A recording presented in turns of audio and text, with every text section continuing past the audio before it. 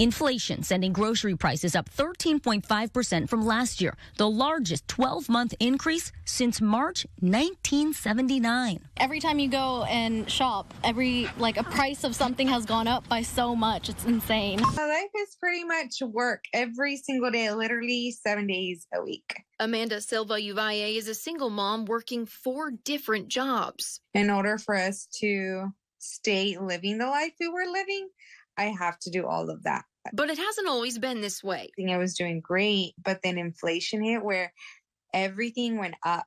Rent went up, gas went up, food went up. I changed the way I go to work just to save, I don't know, probably $40 a week.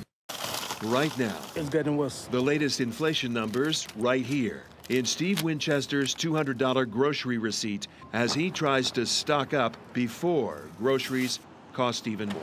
And I heard the gas price about to go up too. You know, we got a lot to pay for, so I'm hoping that it goes down, but all I see is it rising up, and it's getting harder and harder out here. It's still a lot. It's insane. Carrie Johnson has kids, a husband, and pets to care for. Every trip to the grocery store is painful. It's very tight.